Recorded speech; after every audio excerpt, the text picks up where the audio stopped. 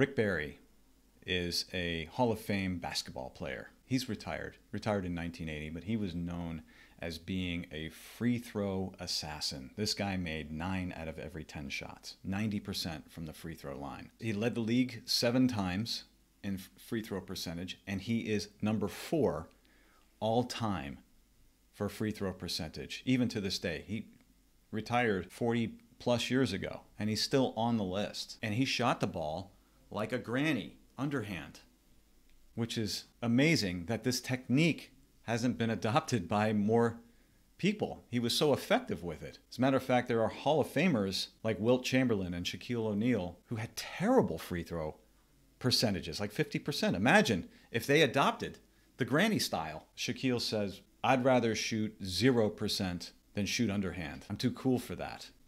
Style points. It's a big deal, style points. But Rick, he didn't care. He just wanted to score points. And that's all he did, is he stepped up there, shot it underhand. Didn't care what people thought. Are you like Rick? Do you care what people think? Are you willing to give up style points for real points?